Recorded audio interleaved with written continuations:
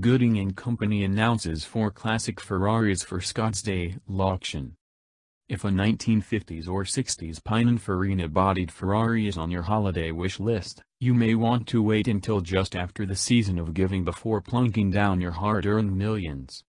That's because collector car auction house Gooding & Company will be sending 4 classic F cars across the block at its Scottsdale sale this January. 2 of the cars on offer date from 1954, a 500 Mondel Series I and a 250 GT Europa. The Mondel is fairly unusual as the first series of 4-cylinder sports racers to come from the famed Italian automaker and motorsports superpower. The Mondel's 2.0-liter I4 engine was designed by Aurelio Lampredi, who would later go on to design the famous Fiat twin-cam engine, and was initially used in the Ferrari 500 F2 to clinch Alberto Ascari's first Drivers' World Championship. This particular Mondel, chassis 0434MD, was initially sold to racer Herman Roosdorp via Garage Francorchamps in Belgium.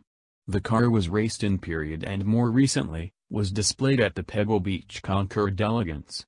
If you can swing the $5 million to $5,750,000 estimate, you'll have a very pretty Ferrari that will be eligible at many historic events, including the Mille Miglia retrospective of which this car is a veteran.